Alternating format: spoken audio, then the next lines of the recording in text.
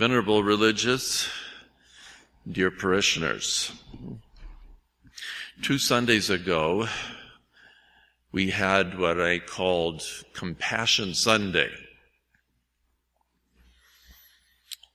We see our Lord taking compassion on the widow whose only son had died, and he, out of compassion, raised her son from the dead. And St. Paul was very much teaching us about compassion when he taught us to bear one another's burdens. That's the practice of charity, to see and recognize other people's burdens and to do something to alleviate that. And by way of reminder, compassion means to suffer with somebody. We take some of their pain to the extent we can, their suffering, and we bear it along with them. And so that was definitely Compassion Sunday. As a matter of fact, our Lord even used that word compassion. That time when people were following him for, I believe it was 3 days, and Jesus says, I have compassion on the multitude.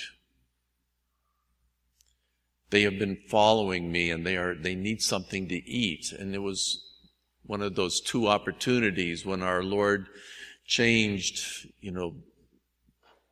I think it was in this case that 5 loaves and the 2 fishes into enough food to feed thousands upon thousands of people. So our Lord himself used that word compassion. And I bring this up because our Lord wants us to have compassion on his mother. And that's what I wish to speak to you about. Our mother of sorrows. As you can see here and before the pulpit, we have, instead of the usual Fatima statue, we have the picture of the Sorrowful Mother. This picture, the original, is in Quito, Ecuador. And it's very, very dramatic because it shows the 7 swords. I mean, most images of the Sorrowful Mother show the 7 swords. They show the tears in Our Lady's eyes.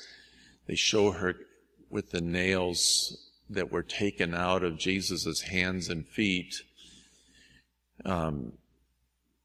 And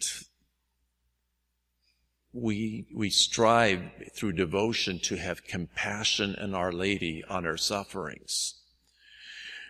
Yes, it is absolutely true that Jesus is no longer suffering, that Mary is no longer suffering.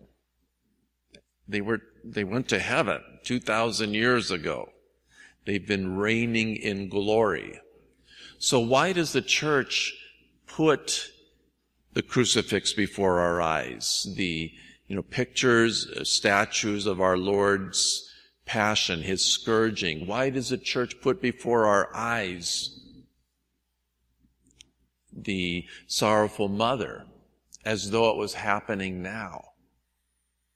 And I think the answer is pretty clear and obvious to all of us, that even though they are not suffering now, they absolutely suffered all of that when on earth.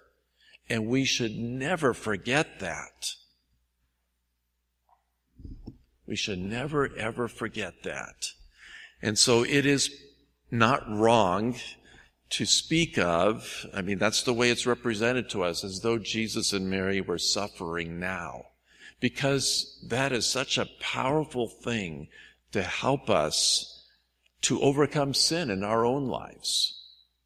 Out of love for our Lord, out of love for Our Lady, seeing the price that they paid for our sins, we then say, I can't keep adding to their sufferings. And yes, every sin ever committed added to the sufferings of our Lord and our Blessed Mother. If if humanity had sinned less, they would have suffered less. It's entirely accurate to say that.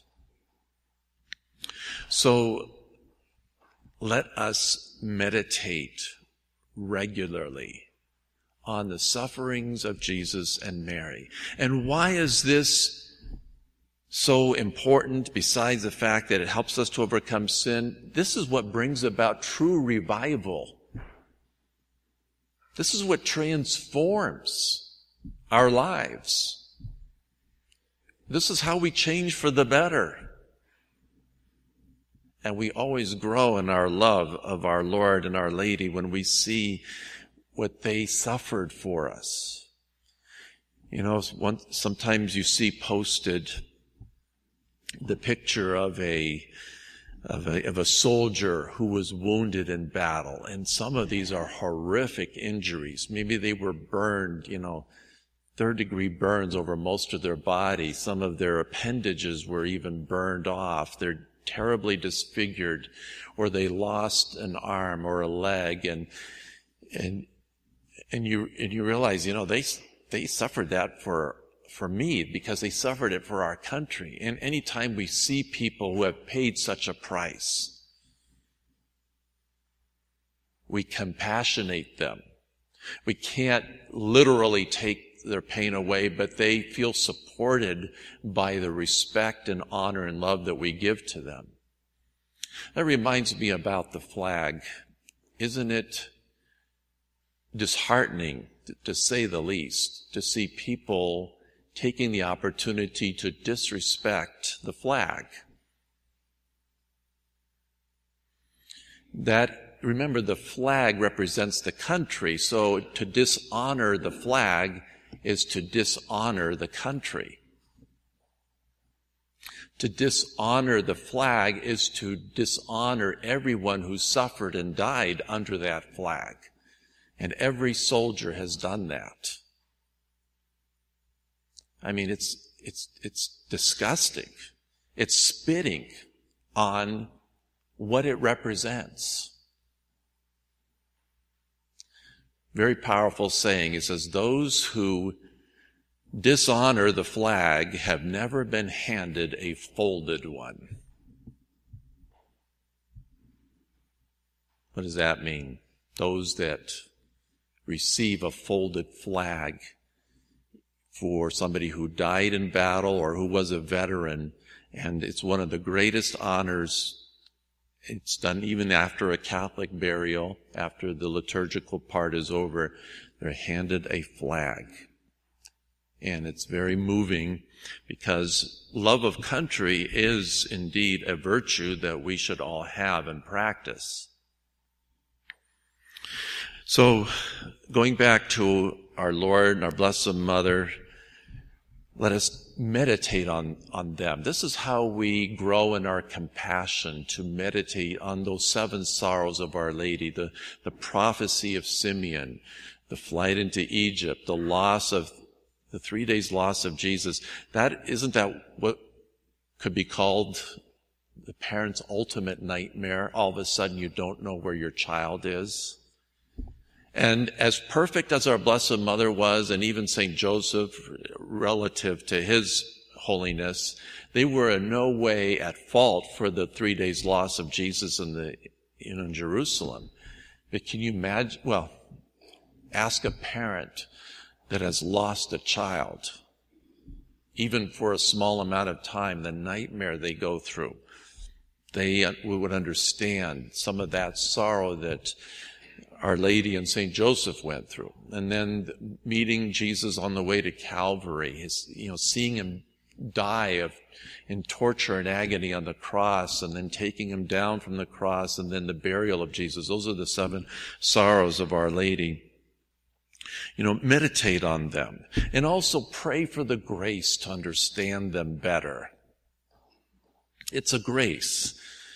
So that we do not, after viewing the sufferings of our Lord and Our Lady, walk away unchanged. We pray that we not fall into hardness of heart, where it doesn't move us, it doesn't affect us It should affect us. And again, this is true spiritual revival. This will make us holier. So I bring all this up particularly today because yesterday was the Feast of the Sorrowful Mother. We dedicate this whole month to her. So a great devotion for us to think about and to grow in.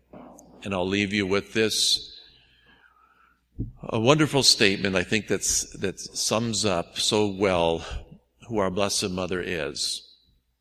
And it goes like this. It says, God made Mary immaculate, but it is our sins that made her sorrowful. Let's love this mother who did all of that because she loved God so much and loves us more than we could ever know. In the name of the Father, and of the Son, and of the Holy Ghost, amen.